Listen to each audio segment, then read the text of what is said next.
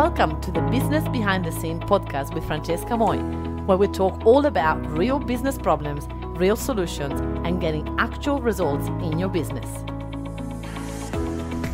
Hello, and welcome to episode number 108 of Business Behind the Scene. Oh my goodness, we are at the last episode for 2021. Can you believe it? It has been an intense year for many of us, and I commend you for getting all the way here. What I love doing at the end of the year is to stop and look back and write a little post on my social media about what happened in 2021. What did I achieve? What were my dreams? What did I achieve out of them? What did I love about 2021? What are actually the things that I were able to do in 2021? So I usually list all the things that I have done with my team, with my clients, with in my personal life, and so on. I go ahead and talk about all the things that happened in 2021, and then I celebrate and I remember everybody how to be gentle with themselves and how to acknowledge what you have achieved in such a short amount of time. 12 months seems like a long time, but it's actually not that long. So it's really good for me to stop at the end of the year and a little bit of an assessment of what the year been like, what am I proud of, what are my learnings, my growth, where can I improve next year, and where do I want to go? Am I happy with where I'm at, and what are the things I want to change? What are the things I want to keep? What are the things that I want to do more of? What are the things I want to do less of? And that's it. That's my post. And so today I wanted to actually share it with you, telling you the story of what actually happened in 2021 in my life. And oh dear, we're starting with a January where I was like, yeah, 2021, it's not going to be like 2020. Let's go. I had all of these things lined up. I had a virtual conference. A conference that wasn't virtual. I was so excited about it. I had a national tour booked in. Everything. I was like, this is it. This is my year. And then what happened was a little bit of a disaster. We got the first lockdown here in Queensland. And I was like, wait, what? No. What are you talking about? No, you can't lock us down now. I did not expect that. And I think that it just knocked me on my knees. And I have to say, I went to a bit of a roller coaster of emotion because I did not expect it. But that's okay, because at the end of the day, we still managed to run 10 online masterclasses and 10 face-to-face workshops for the year. Obviously, we stayed in Queensland because of the restrictions, but we did really good because out of that, we had over 700,000 in sales from 21 masterclasses. So not bad. But the thing is, what people don't see is that some of these masterclasses were amazing results and some of them were not as good. So there was a lot of pivoting, especially in the online one. There was pivoting in the face-to-face one to try to get more people in the room. It's been a very interesting year, challenging, trying to get, fine-tune the things that I knew that worked. At one point, it's funny where the brain was like, I don't know anything anymore. I'm not an expert anymore. There was my brain wanted to go into all these self-doubt. And I mean, if I wasn't an expert anymore, I wouldn't have achieved $1 million business yet again, right? So it's fascinating how that brain of ours just keep going and keep doubting and keep putting that little voice inside of our heads. So I've done that. I was able to speak in different speaking gigs, events for the year, and I've done 6 different 3-day workshops for my clients, which means every second month there's a 3-day workshop for my high-end clients, which was priceless for them. And they were all online, so my clients were able to actually, join without having to jump on a flight or anything like that. So it has been really exciting this year for doing all of that. We have welcomed over 54 brand new clients in our VIP program, which is really exciting. It's our 12 months program. And we're able to sold over $1 million in the last 11 months without calculating. Obviously, December is not finished yet, so we haven't put that in there either. So it's been incredible. But that's just like part of it. Then what we did, that's to the public, right? But then what we did is that we started to we got over 56 virtual assistants to our clients. So we have found and trained 55 different virtual assistants, which is an incredible number.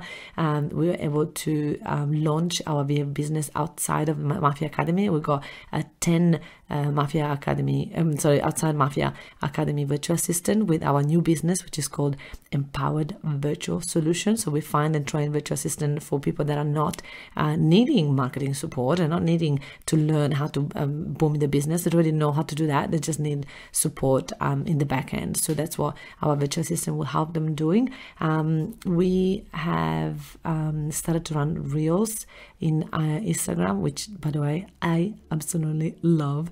But again, it's all new stuff that we did create. But also, one of the things that I did this year is that I empowered my team to step up as coaches.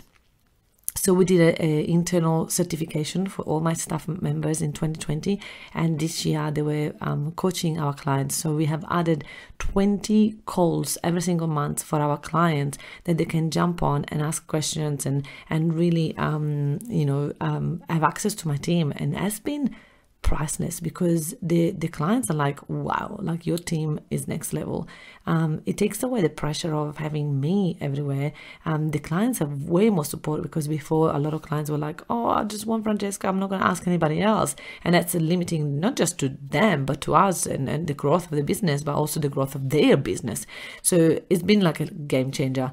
I'm proud of every single one of my virtual assistants step up now, and they're coaching clients. They're helping. The 500K Club was created and launched, and it's just gone to the next level. It's just been a year of growth for every single one of my team. And when I asked them, I actually I want to tell you guys this thing. When I asked them the other day, we did a final meeting before the end of the year, and I was like, okay guys, tell me what was your word for 2021 and what's going to be the word for 2022. So I'm going to share with you in this podcast the 2021 word, and then I'm going to tell you in the next podcast what are the 2022 words that we come up with. We had like a lot of people saying that, you know, it was adapting, growth, resilience, flow, challenging, extreme, next level.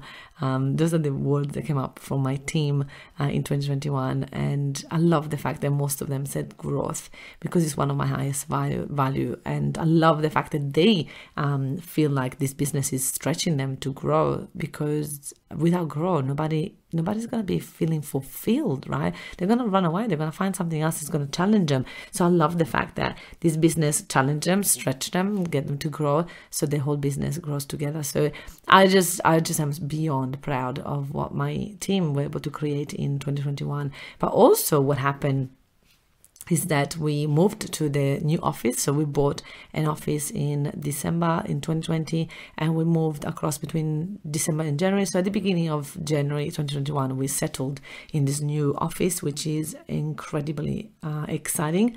And then I also moved into the office to be able to buy and renovate a unit. So I bought another unit in 2021 where I moved in now, and I'm settled in, and it's so beautiful and exciting to be able to proudly say, you know what, it's been a challenging year and it hasn't been as easy as always, but yet I managed to purchase another unit. So now I am, a owner of multiple properties, which is really exciting. And 2022 is the goal to get another property under my belt, so I can start to create this property portfolio, so that we have different stages of income, which prices right for the business, which for me, for my growth, for everything that I'm creating. So yeah, 2021, what a year.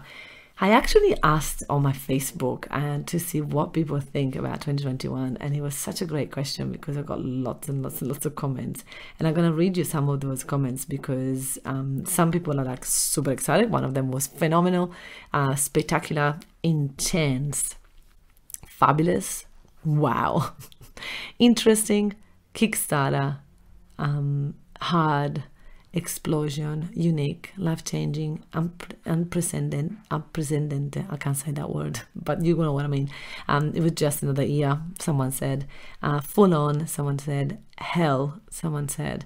and a mixed bag of assortments. Love some of the flavors and a couple are yuck, lol.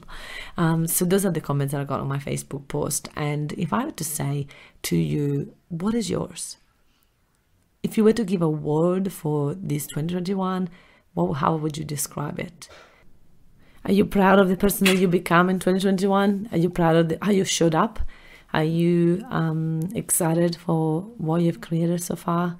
Have a look at everything and really have a good conversation with yourself. For me, the best way to do this is always on a Facebook post, because I like to share that with my audience. I like to tell my audience where I'm at. I like to, invite them into my journey. So up to you how you want to do this, but I would usually recommend that this is a really good post to share with your audience in 2021, at the end of 2021. So it's like a screenshot of what happens in the year.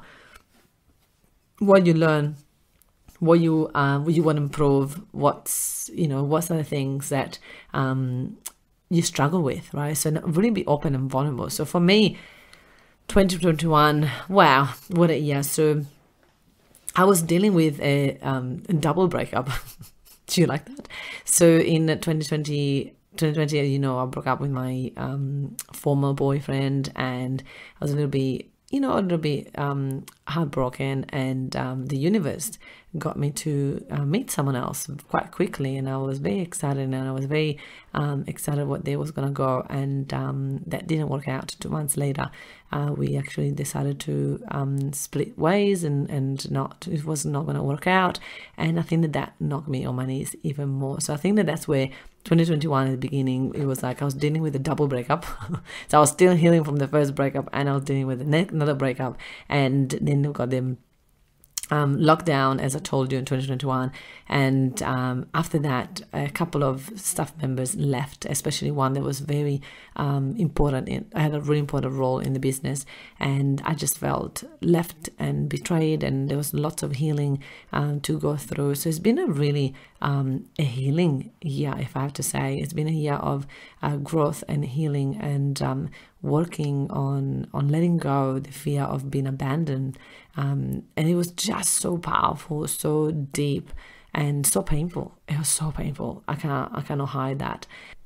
But with pain, there is also the other side, right? So we wouldn't appreciate all the good things that we had last year or this year, depending on when you're listening this to, if we didn't have the painful side. You wouldn't appreciate summer if there wasn't winter. We wouldn't appreciate the light if there wasn't dark. So it's one of the steps, and it's like, oh no, do I have to go through the dark to see the light and appreciate the light? You don't have to, but it's actually physics. We sort of do have to. Sorry, I'm just contradicting there myself, but what I mean is, like, you don't have to go deep in pain, but you still gotta go through it. So it's part of the journey. It's part of it's part of our path and part of our purpose. So 2021 has been for me definitely a year of growth, of learning. I've learned so much about me. I got to know me in so many deep ways that I think I sort of avoided for many, many, many years, and the true me came out. And there were bits that I didn't like. There were bits that I wasn't proud of. There were bits that I pretended they were not there. And they all came out this year. They were all at the open, and everybody knew about it, and I knew about it, and I saw it, and I wanted to pretend they were not there, but it was time for me to stop pretending. Not saying that before I was pretending all the time, but there was bits that I was avoiding confronting because it was so painful, and it's been such a healing year. And it wasn't easy when I found myself going back into the business and having to work hard again, because let's be honest, my business was at a point where it was very, very self-managed. I had an operational manager. I had people running their things. I would just have to show up and deliver. That's pretty much all I was doing. And all of a sudden I had to go back in the business and really be involved again. And you know what happened though? That until I wasn't that present in my business, I started to lose passion for it. I started to feel disconnected. I started to feel not excited about it anymore. And the moment that I got back in the business and I got in it again, and it was really hard at first, but then now lots of ideas, lots of improvements, lots of things are back in the business, which is so exciting, so exciting. So yeah, so this is what happened in all the struggles in 2021 brought me to the person that I am today. And I have to say, I'm freaking proud of who I became. And I know there's more to go, and I know there's always plenty to grow and plenty to learn, and there's a better version of myself around the corner, and I can't wait to meet her. But at the same time, I'm really excited about the person I am today, and I would love you to go and dig deep and find all those secret things that you have put away and you have pretended they were not there, and just be honest with yourself and talk about it and just bring them up.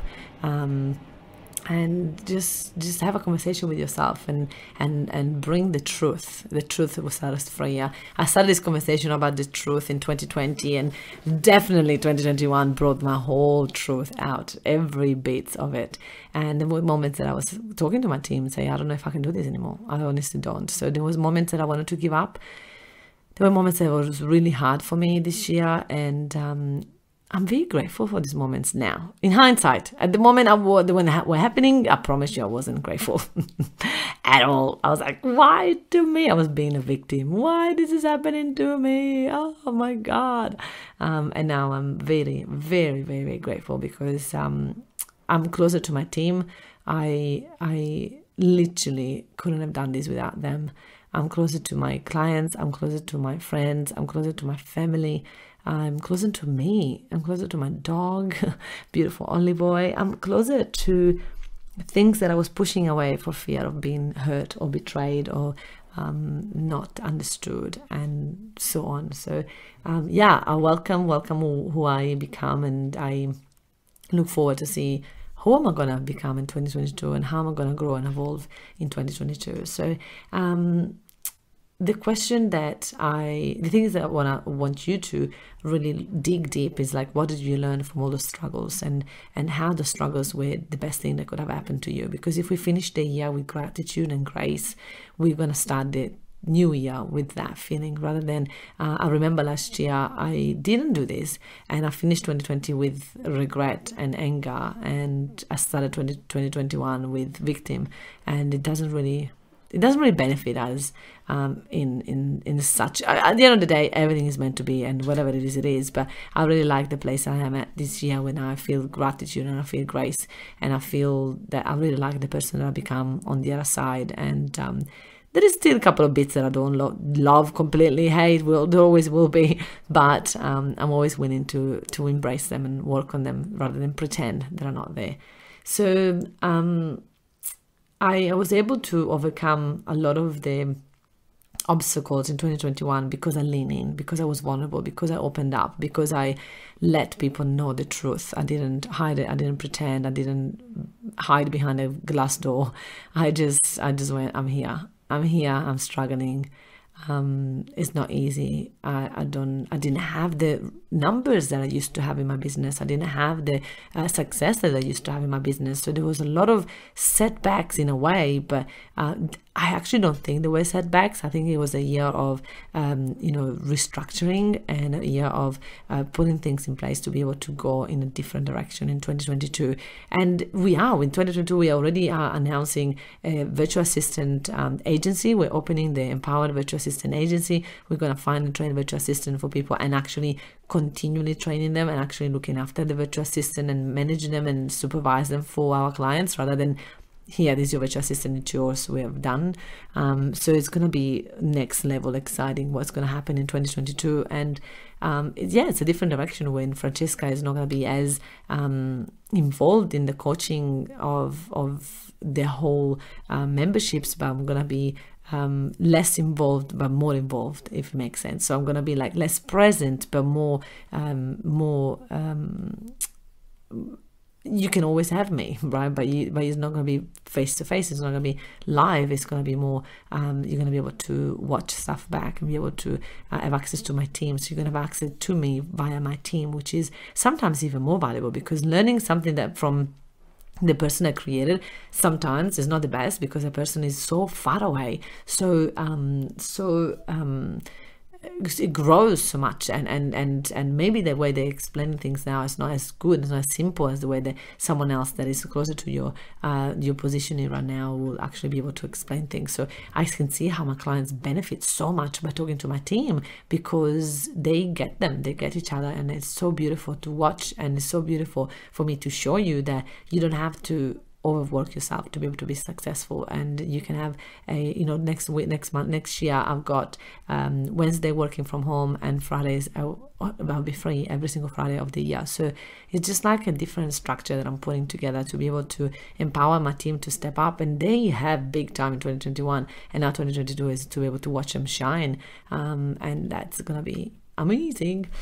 So all my friends, I really wish you an incredible, amazing year. We're starting a year 2022 with an incredible virtual summit. If you haven't got your registration for it, get it now before tickets are, hopefully when you listen to this, are still free. If they're not, I promise you I'll look after you. So just private message my team. If you say that you listened to the podcast and they said the tickets were free, I can honor that for you. I know it's crazy, right? Crazy. So come along to this virtual summit. I've got my 500k club clients that have achieved massive success in 2021. They're going to share what worked in our strategy for them, for the business, and they're going to teach you all about it, which is really exciting. So yeah, come along to virtual summit. It's going to be next level. It's going to be awesome. So go and get your registration. I want to give a shout out to you for showing up for yourself, for listening, for growing, for committing to this podcast, for committing to your learning, for committing to becoming the version of yourself that you are right now, for taking the challenges that I've been throwing at you in this podcast and go like, you know what, I'm going to do that. I'm going to try that.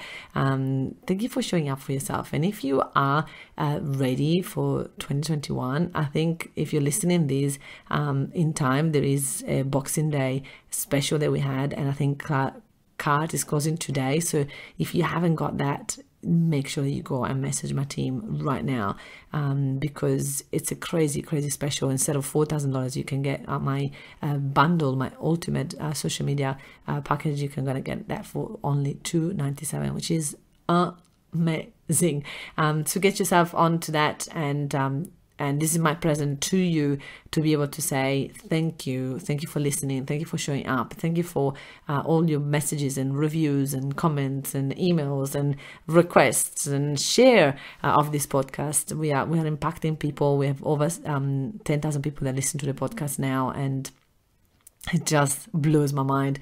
108 episodes ago, there was nobody listening. So that shows that, consistency always pays off. So thank you from the bottom of my heart for listening, for showing up, for being here. I'm enjoying this weekly catch up that we're having, and I hope you're enjoying as much as I am. And I look forward to see you next year, literally next week, in a new year, new life, new you, new anything you want, new chapter. Go and write your own story, your own movie. You're the director. You've got this. Thanks, everybody. Bye. Hey, if you enjoy listening to this podcast, then you have to come to check out our Facebook group, Workshop Secrets for Coaches. It's a community of over 9,500 coaches that are ready to boom their business by running workshops. They are stuck in one-on-one coaching, and they're ready to start to go one-to-many. So if you are one of those coaches, then you have to join us. I look forward to see you there. And hey, don't forget to hit the subscribe button and leave me a review to win a ticket to one of my workshops. I look forward to see you there.